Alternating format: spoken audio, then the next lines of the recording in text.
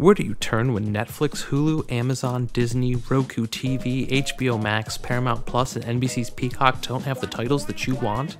Blockbuster TV has you covered. Get the latest in-demand videos such as today's favorites Ellen DeGeneres, Dennis Leary, and 12 preview minutes of up-and-comer Jerry Seinfeld. How's that for selection? Die Hard? How about 4 different times? Kindergarten Cop? Look no further than Blockbuster TV. Yes, please. I'll take some Terminator 2. We have every season of Walker, Texas Ranger.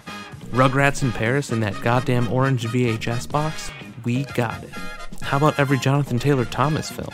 Films with cutting-edge sound effects like Gremlins, Gremlins 2, Tron, and Mac and Me. Blockbuster TV has you covered for just $27.99 a week.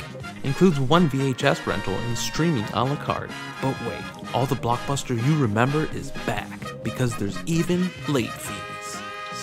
Somehow. And now streaming on Blockbuster TV, Will Smith starring in Independence Day. We now accept paper checks and Bitcoin. Take that, Netflix. For a limited time, rent a Game Genie free for 1 night with a 2-night minimum with any rental of 3 Sega Genesis games or more. Confusing? We really hope so. Blockbuster TV. Revive us, please, Reddit.